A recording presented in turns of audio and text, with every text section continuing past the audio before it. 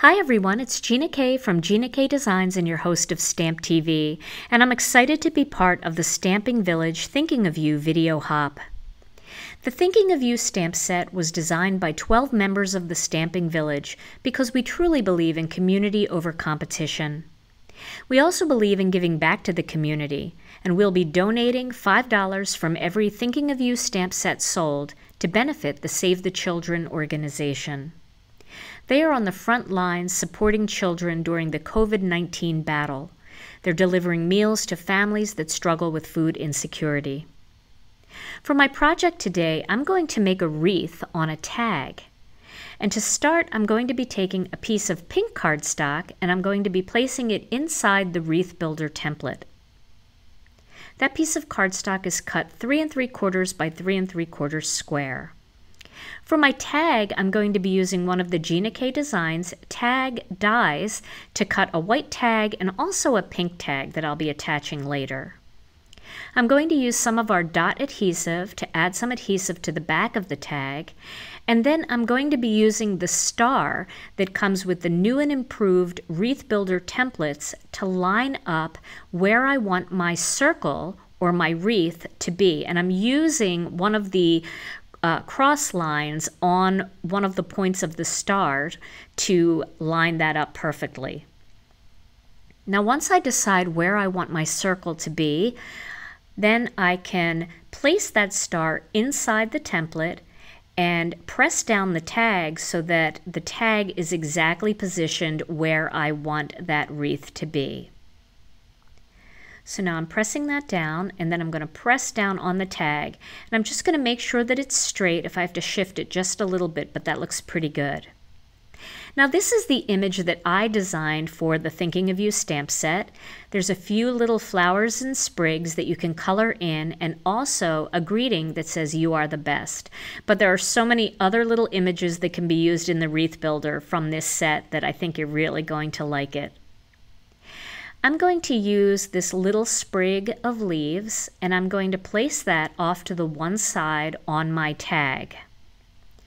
Now I'm going to ink that up with some black onyx ink, and I'm going to stamp it onto the tag. Then I'm going to turn that pink piece of cardstock to the next position in the template. And you can see it doesn't matter that the tag hangs off the edge.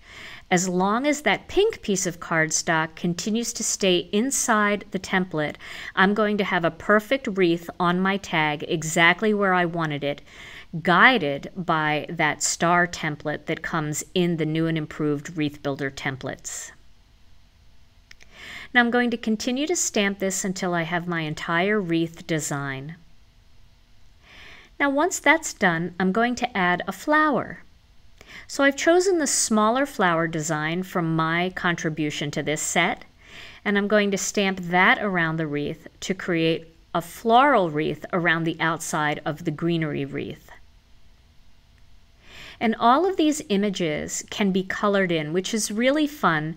Not many of our Wreath Builder stamp sets have images that you can color, so this is a great addition to your wreath building collection. So now that I have my wreath complete, I'm going to use some Copic markers to color in the greenery and also to color in the flowers. Now I'm not doing any fancy coloring for this, I'm just coloring them in, but you can do all kinds of shading if you would like. You can also use colored pencils or watercolor for this. Now I'm coloring in all of the flowers pink, and then it's going to be time to pick a greeting. Because this wreath is very small, I've designed a small greeting that will fit into these smaller style wreaths. And these images will also fit in our mini Wreath Builder templates if you want to use that instead. So I'm going to use the greeting that I designed for this stamp set that says "You are the best." And then I'm going to stamp that in black onyx ink. And as long as that tag is attached to that pink piece of cardstock, we're going to know that everything's going to line up beautifully. So once I stamp that, my wreath is complete. Now you could trim the tag off if you want it a little bit shorter, but I'm going to leave the tag this size, and I've attached a pink one on the back to hide where the Copic marker bled through. Then I'm going to stamp the sprig image along the bottom to do a little bit of detail along the border there. Create a border along the bottom. And I'm going to color that in to match the sprigs that are in the wreath. Next, I'm going to add some twine to this tag so I can hang it on a gift. I'm going to use some gold twine, and I'm going to make a loop, and I'm going to feed the loop through the back of the tag. Then I'm going to open up the loop, and I'm going to pull the tails through.